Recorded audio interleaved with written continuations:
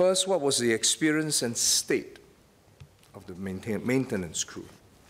I have a second slide.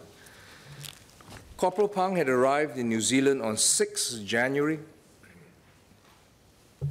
and had begun maintenance work from 10th January. So 6 January he arrived, he began maintenance work 10th January.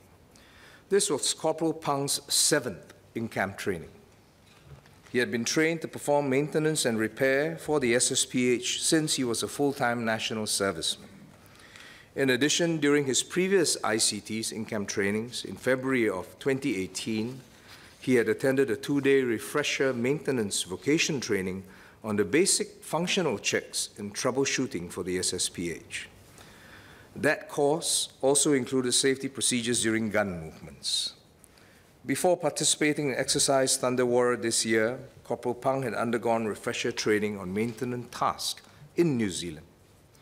For this exercise, Corporal Pang was involved in the preparation of more than 10 SSPHs, which included servicing and maintaining of the guns. The other 2 servicemen were also similarly qualified.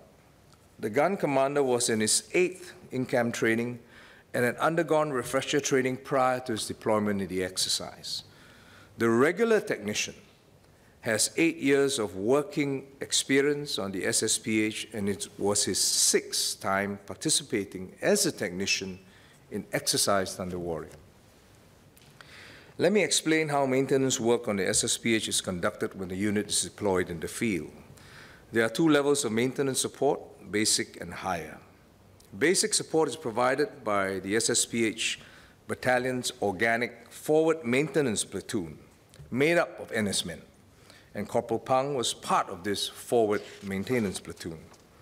If the repair works exceed the scope of the Forward Maintenance Platoon, more complex maintenance is requested from and performed by technicians in a higher maintenance echelon, and this is called the Forward Support Group, who are made up of regulars. So basic support, made up of NS men,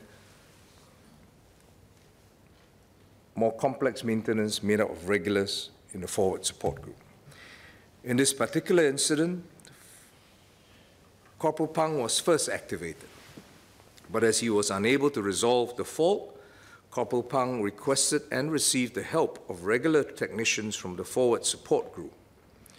Corporal Pang and 1 regular technician of ME2 rank were inside the cabin of the SSPH with the gun commander, a 3rd Sergeant NS-man, when the incident happened. These are the 3 persons I